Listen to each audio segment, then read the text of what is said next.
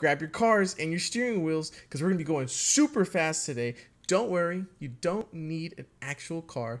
All you need is a chair and a notebook of any kind, and we're gonna be driving super fast. So make sure you're ready for those sharp turns and some awesome exercise because we are not gonna be slowing down. Let's get started.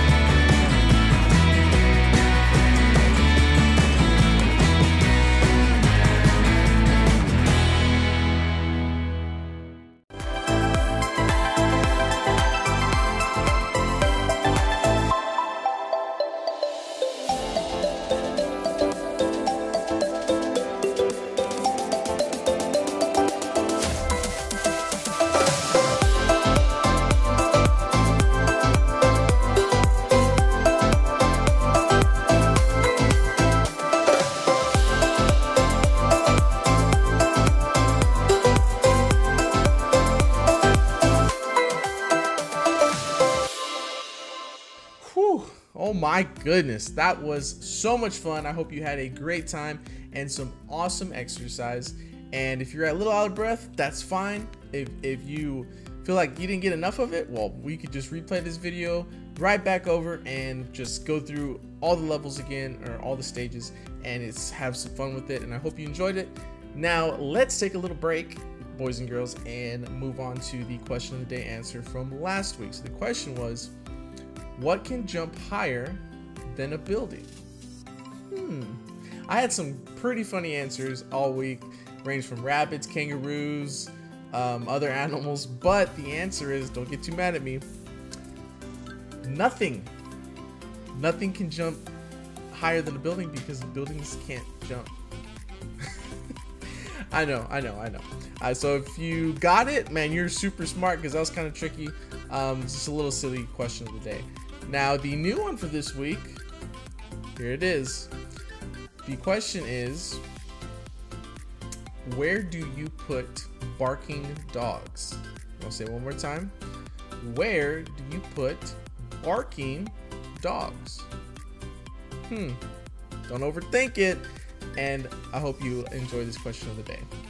So I hope you enjoyed this awesome, super fun driving edition with our chair exercises. So remember, all you need really is a chair to have some good exercises, and even use a notebook.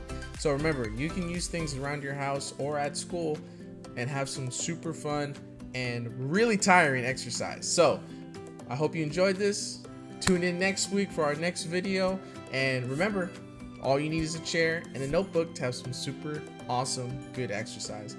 I'll see y'all next week, everybody. Have a good one. Bye, everyone.